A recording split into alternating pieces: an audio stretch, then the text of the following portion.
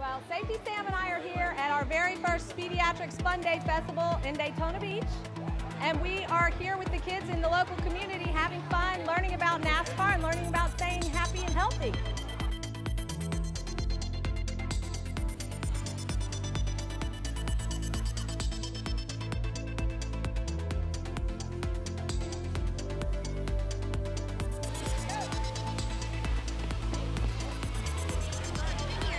You know, being a NASCAR driver, we obviously have to stay in shape to be able to drive a race car. But, you know, one of the biggest things right now in our country is an epidemic of people at a young age not taking care of themselves. So, you know, it's very important to talk to kids about being healthy, eating right, you know, and having fun, playing outside.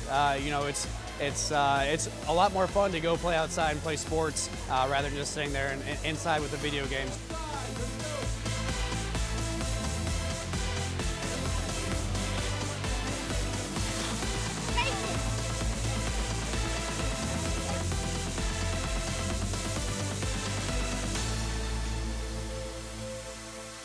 You got to stay active. Kids need to stay active. They got a lot of energy. They got to fuel themselves properly with healthy food. You know, as a NASCAR driver, it gets hot in our race cars. We sweat a lot, so my diet and my nutrition and my hydration is really important to me. So I've learned a lot about that, and I also have little kids at home. So I'm glad that we're out here and in fun ways, kind of teaching a healthy lifestyle.